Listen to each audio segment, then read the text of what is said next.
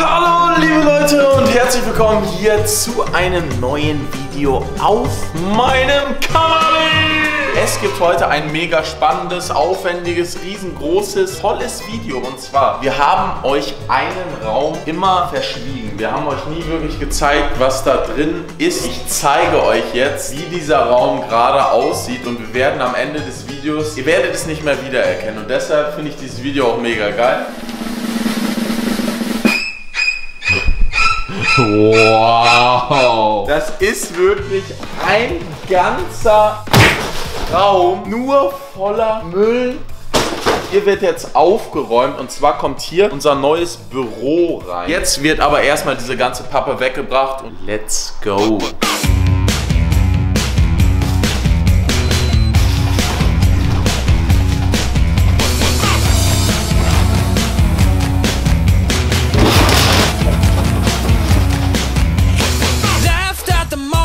Your mama forgot, I know it hurts. Rolling by the cool kids on the first day of school, I know it. So, bin ich angekommen. Perfekt. Das ist wirklich bis oben hin voll. So, es regnet auch wie Sau, deswegen ich packe die Kamera lieber rein. Hier so, das wird nämlich jetzt so gemacht. Ich zeige euch das. So, und dann kommt das hier, zack, rein. Wir sehen uns jetzt gleich wieder zu Hause, Leute. Uns Pappen, Alter. Jetzt geht's weiter. Es wird ein nices Büro. 2, 1. Boom, Leute. Sieht das schon ganz anders aus, oder? Bin jetzt 2-3 Stunden weg gewesen und schon ist es wieder draußen, fängt es wieder an dunkel zu werden. Hol jetzt mal das, warum dieses Video hier überhaupt zustande kommen kann und alles. Warte mal kurz. So, und zwar meine lieben Kollegen von Erfurt, die haben uns ein paar Tapeten geschickt, die werden wir hier nachher dran machen, das sind Raufasertapeten. Es wird richtig designmäßig hier alles perfekt mit eingebaut. 2 oder 3 Bahnen, müssen wir dann auch gucken, wie das mit dem Schreibtisch passt. Die werden wir dann grau streichen, es wird ja auch noch kreativ. Der Fettsack hat sich da denn drauf gesetzt. Also, vielen Dank auf jeden Fall nochmal, dass ihr uns die zugeschickt habt. Ich muss auch ehrlich sagen, ich habe früher auch immer gedacht, oder weil wir haben das auch immer zu Hause gehabt, dieses Raufaserzeug. Und da dachte man immer, ja, das ist so ein bisschen älter und so und das gibt es heutzutage gar nicht mehr. Aber da kann man richtig geile Sachen mitmachen. Vor allem zeige ich euch gleich mal, ist das nicht so eine riesige Körne. Das jetzt erstmal hier aus. Habt ihr aber auch gut eingepackt, Freunde. So, das hier ist zum Beispiel so eine ganz feine Körne. Wisst ihr überhaupt, was das ist? Weil ich wusste es nämlich nicht. Und zwar, es ist ja ganz normales Papier hier, recyceltes Papier. Und diese Körner, die da drunter sind, die hat man auch früher mal so als Kind so abgeknibbelt oder so. Das sind so kleine Holzfasern. Ja, jetzt sind wir alles ein Stück schlau. 15 Meter! Das Geile ist bei diesen Tapeten, brauchen nicht irgendwie eingeweicht werden und da braucht man nicht so einen Tapeziertisch oder so einen Müll. Nimmt man dann einfach den Kleister, leistet man dann ein, die Fläche, die man haben will, wird dann einfach dran gepappt und dann ist die Sache gegessen. Wir brauchen jetzt erstmal Kleister und der ist bei mir zu Hause, bei meiner Mutter. Gibt's hier Kleister? Kleister? Ja. Hier ist ein Malerbetrieb. Wie viel kostet? Das ist kostenlos. Können Sie mir einmal den Kleister reichen? Ich hätte gerne den. Na, da steht er ja. Was sind Sie denn für ein Kundenservice? Hier muss sich der Kunde hier selber seine Sachen aus. Selbstbedienung hier. Reicht das denn noch? Ein ganzes Haus noch mit Vollkleister. Einpacken und es geht ab in den Baumarkt.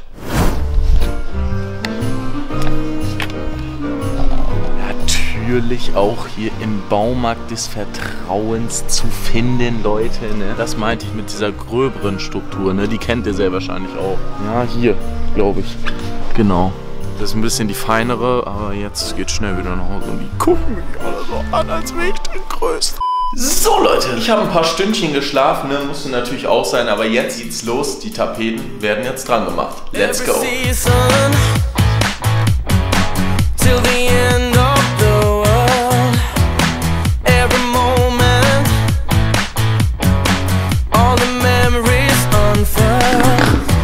Chasing the shadows, they were slipping right out of my hands, but I lingered.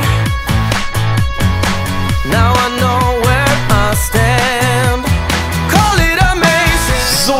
Tapeten hängen nun, beziehungsweise kleben jetzt. Da sind noch so ein paar feuchte Stellen wegen dem Kleister. Das Ganze hat jetzt nur eine halbe Stunde gedauert, also mega geil, und man diesen ganzen Einweichquatsch gar nicht mehr benötigt und alles. Es ist 14 Uhr, es ist schon wieder so dunkel, dass ich die Lampen anhaben muss. Kommen wir jetzt zum nächsten Schritt, und zwar möchte ich das Ganze noch ein bisschen dunkler haben und einheitlicher. Deswegen wird jetzt geklebt und dann wird gepinselt.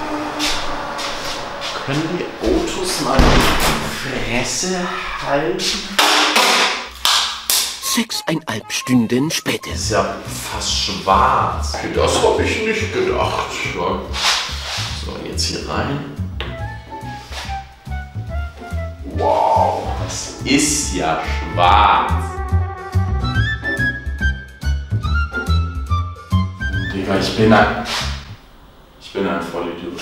Ich bin ein Vollidiot. Jetzt ist da Farbe an der Wand. Mann! So, Freunde, ein bisschen habe ich natürlich auch gesoppt, aber bin, denke ich mal, ganz zufrieden mit dem Ergebnis. Tatsächlich ziemlich schwarz geworden. Aber wenn man mal so ein bisschen näher rangeht, ist schon schwarz.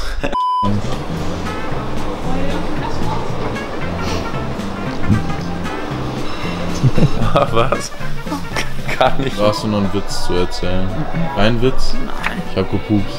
Nein. Doch, hab ich. Ach, macht ja nichts. Wir sind ja hier in Holland. Egal. Du stehst ja wie so eine Kamera.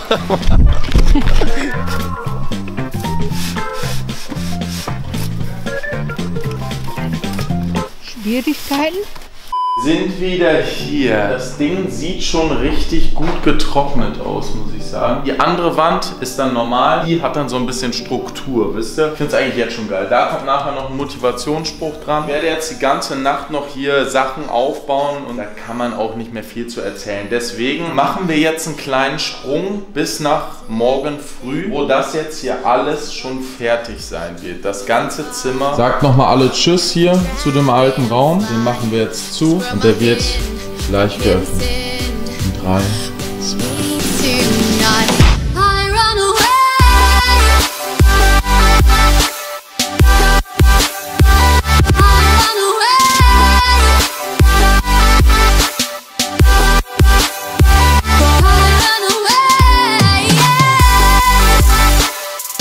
Ey, wow!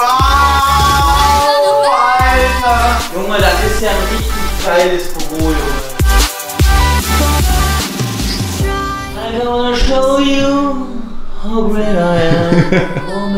Ich baue meinen PC ab und baue ihn hier rein und dann... So Leute, genau. Und wenn man dann natürlich in dem Büro ist hier, dann geht man auch mal nach draußen, ne? Schön hier auf die Terrasse und dann sieht man sowas. Junge, das ist ja wohl mal gerade wieder Killer. Ey, guck mal!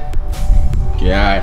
So Leute, ein letztes Mal sage ich jetzt so Leute in diesem Video. Ich habe es jetzt endlich geschafft. Nach 3 Tagen wirklich anstrengender Arbeit ist unser Büro jetzt fertig. Und ich bin tatsächlich, jetzt wo es aufgeräumt ist, mehr als zufrieden. Es hat einfach so viel Spaß gemacht. Auch ist natürlich auch immer ein bisschen Leid dabei. Aber hier nochmal an dieser Stelle vielen, vielen, vielen Dank an die Leute von Erfurt, dass sie uns die Raufasertapete zugeschickt haben. Wie gesagt, es hat alles mega einfach geklappt. Alle Infos sind da auch nochmal gerne in der Infobox. Also schaut da ruhig mal bei den Jungs vorbei. Rücken und alles tut schon weh und so. Aber ich verabschiede mich jetzt in diesem Sinne von euch. Vielen Dank fürs Zuschauen und wir sehen uns beim nächsten Video wieder. Ich würde sagen, Leute, haut rein, wir sehen uns beim nächsten Mal. Ciao.